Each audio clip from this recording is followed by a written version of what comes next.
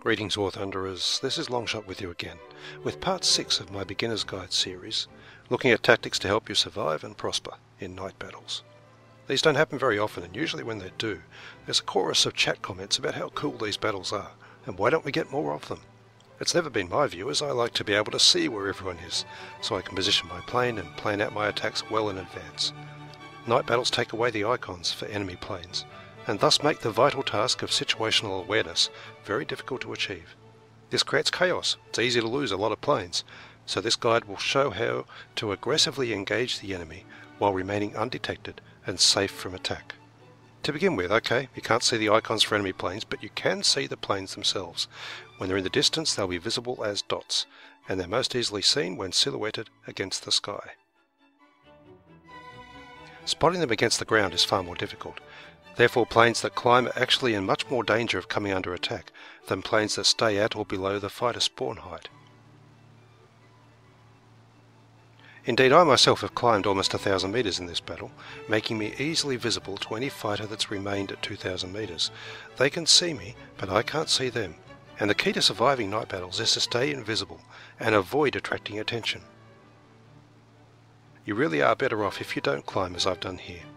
I was lucky in this battle in that only one enemy fighter targeted me, a P-38 there, who suddenly appeared only 1.6 kilometres away and approaching fast. First thing I did was target select him. Immediately his icon was now visible to all friendly planes within a radius of 8 kilometres, and while I climbed away from him, a fighter vectored onto his icon and shot him down.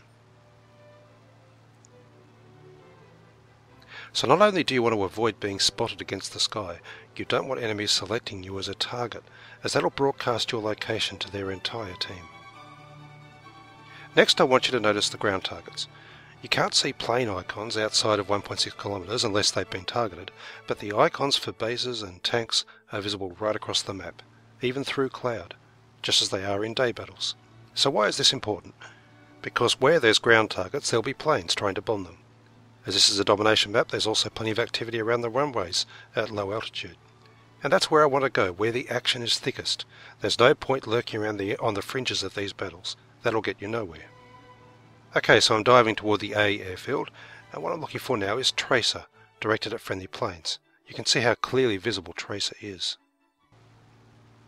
There's a blue plane there taking fire from something. I'll use the Tracer to guide me in. There he is. Now I'll perform a high-speed intercept attack. I missed the target, though not by as much as this replay makes out.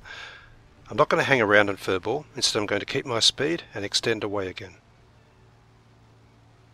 That way no enemies have targeted me, I'm not going to be pounced on by a bunch of red fighters appearing out of nowhere, and I'm free to position myself for more intercept attacks.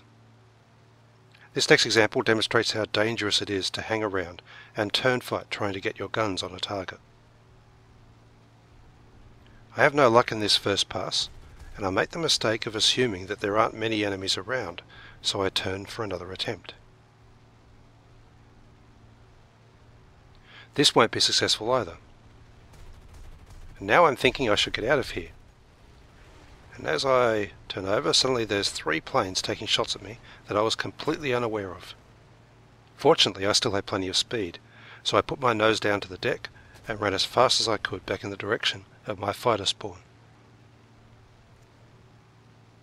In doing so, I outpaced 2 of my pursuers and led the 3rd one to his doom at the hands of friendly planes. Anyway, enough of showing my mistakes. Here's some better examples.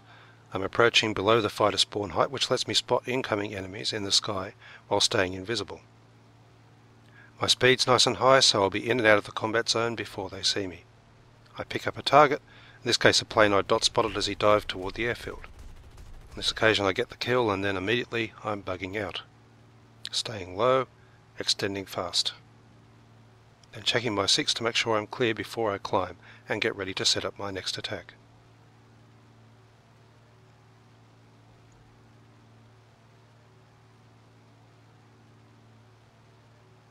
This time I intend to hit and run toward my friendly spawn.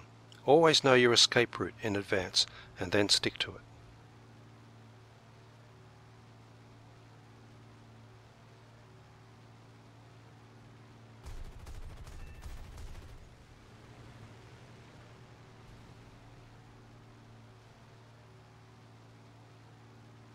Notice I'm trying to pick out targets that aren't already selected, rather than going for planes that everyone can already see.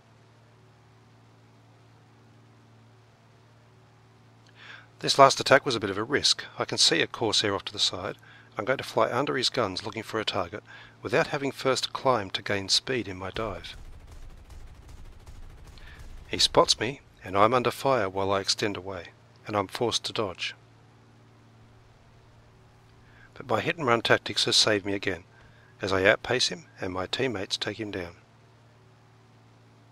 There's one last thing I haven't mentioned. If there's searchlights, try to avoid them. Enemy AAA will make a mess of your plane if you're lit up for any length of time. Anyway, as it happened, I got 3 night battles in a row, and that was the first one. This is the second, which I recorded in full. Before I get into it, I'll summarise what I covered in this video. You can spot planes by looking for their dots against the sky, also against the ground if you have particularly good eyesight. You can also spot them by looking for their tracer. Conversely, you don't want to fly at altitude over enemy territory and make yourself an easy target. And if your plane has stealth ammo belts, you should consider using them. Look for areas on the map that bombers will target and fly there. Failing that, head for the usual furball locations. You want to engage the enemy, so you need to know where the enemy is most likely to be found. If you see an enemy plane that's a threat, or you can't immediately shoot it down, target select it so everyone knows where it is. Engage with fast intercept passes, try not to turn fight, and extend towards safety.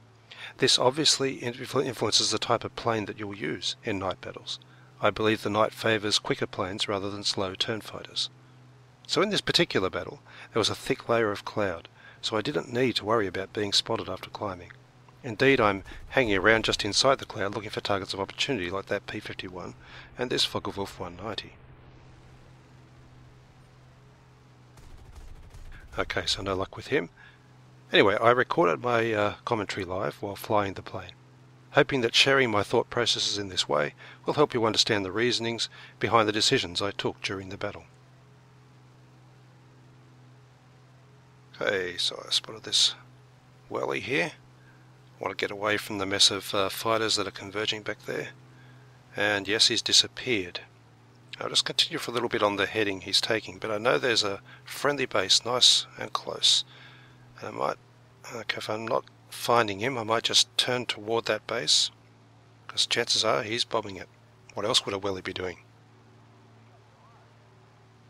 If he dies below the clouds, someone will target select him and I'll see his icon then. Where are you? There he is.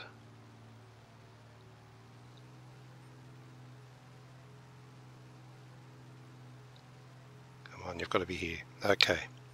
And I'm betting he's wondering how on earth I managed to track him down at night in a thick cloud.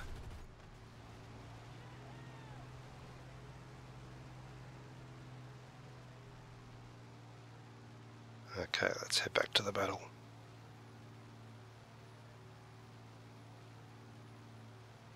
Seems to be a furball forming in the middle at ground level, as there usually would be on this kind of map. You can see all that tracer sparking off everywhere.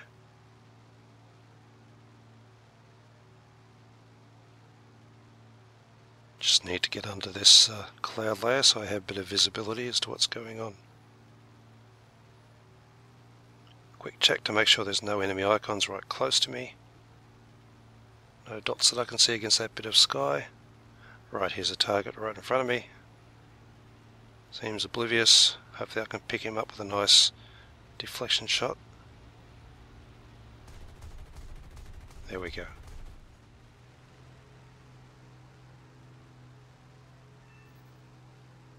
And there's the furball. I'm straight over the top of it.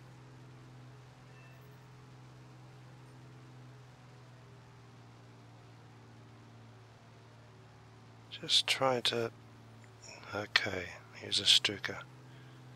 No one's in him. I want to leave diving into the furball as a last resort if there's no bombers that I can pick up.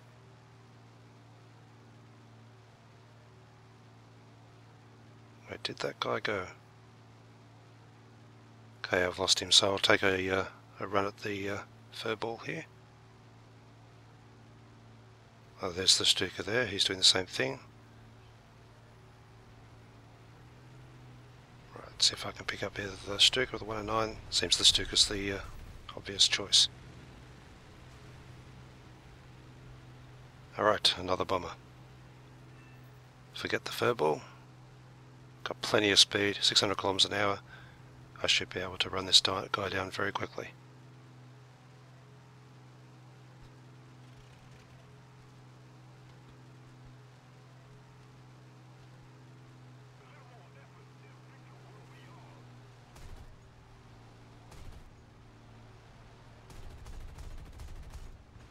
Okay.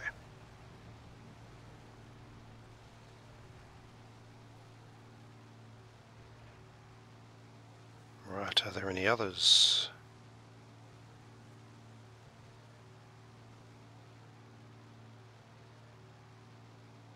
Just trying to see if there's any dots I can see against either the little patch of sky or the ground. It's very hard obviously to see them against the ground. Thought I saw one there against the river, but it might have just been a parachute. Yeah, it probably was. Still flying towards a base like this, sometimes you can pick up a target that otherwise would remain undetected, and there's a Stuka hanging around above.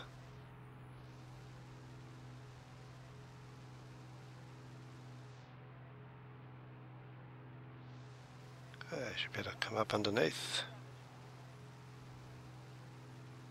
Just carefully aim, and down he goes.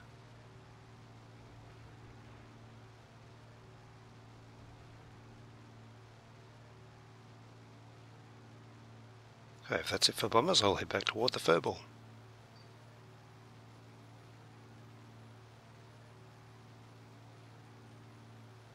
So far 6 kills, and no one has spotted me. Someone's taking a shot at that Blenheim, but it's 10 kilometers away. There's not much point me heading over there.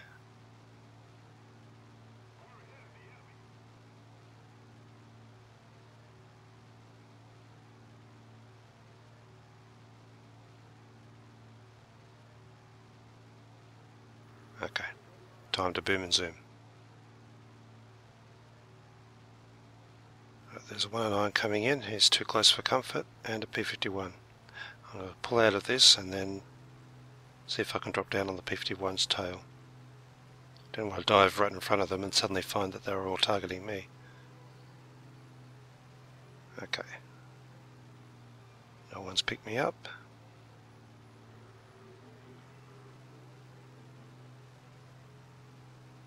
No other incomings.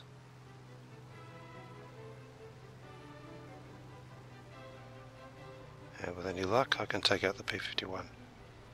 Just adjust my wings to his flight angle.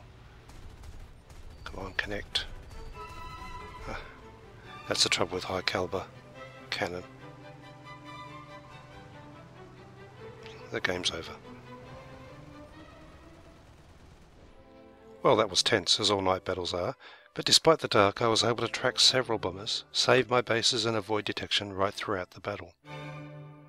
I hope you've enjoyed the video and that it's been helpful. Until my next one, good hunting, and I'll see you in the night skies.